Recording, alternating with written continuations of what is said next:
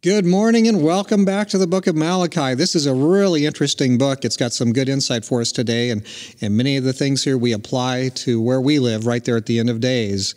There's a lot of things to apply. Let's read Malachi chapter 2 and verses 15 and 16 this morning. Here's what it says. But did he not make them one, having a remnant of the Spirit? And why one? He seeks godly offspring. Therefore take heed to your spirit, and let none deal treacherously with the wife of his youth.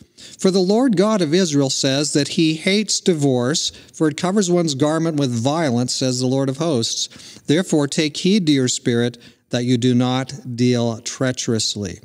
So we're continuing each morning, and we're going verse by verse through, and we talked about the general issue of spiritual apostasy among the priesthood and among believers, and how we need to come up higher from that. We saw yesterday that many times people were coming and weeping right there before the altar, making a big show for God, and yet they were being unfaithful to their family, maybe unfaithful to their spouse, the wife of their youth, as he says here. So he continues with that thought here, and that's why we have it again this morning. Didn't he make them one? And let none deal treacherously with the wife of his youth. We have a flippant view of marriage in our day, don't we? Isn't it true? And this is where we have a statement here in verse 16. God doesn't have an indifferent view toward divorce. God hates divorce. Many times love and hate in the Bible are sort of overwrought expressions. They're kind of extreme views to make a contrast. Not here. God truly, with a divine bitterness, with a divine rage, God truly hates divorce. Now, I know that a lot of the people listening to me, because all of our families have been touched by divorce. A lot of us have struggled in our marriages. Very few marriages turned out the beautiful ways we sort of had imagined beforehand. And it's a fight to make a good marriage in these days. God will help us. But many of us have even failed so that we have marriages that have already dissolved.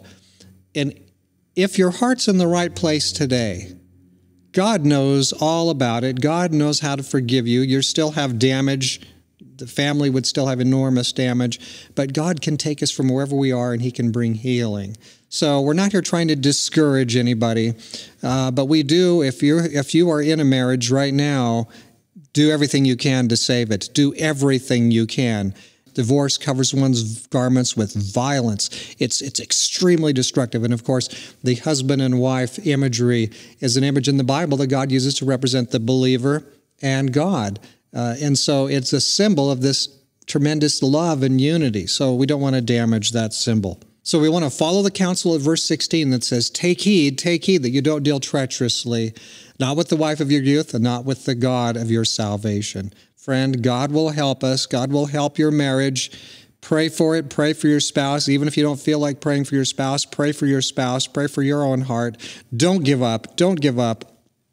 Be adamant to redeem and save rather than to destroy. May God be our helper. Let's pray. Father in heaven, many of us have had failures, disasters in our marriages. Oh Lord, we look to you. Strengthen us to be right. Help us, even if we've lost even the sense of love, help us to seek to be faithful, and may you help us and restore that.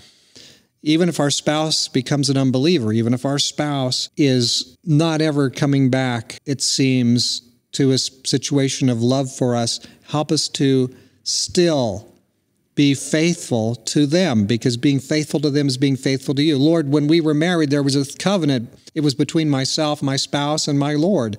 And so there's a three-way covenant. Divorce rips that covenant all three ways. Lord, we know you hate divorce. Strengthen our marriages. Give us of your Spirit. Help us to come up higher. Now, Lord, hear our prayer. In Jesus' name we ask it. Amen. Very sticky message today, but God will be your helper. God be with you.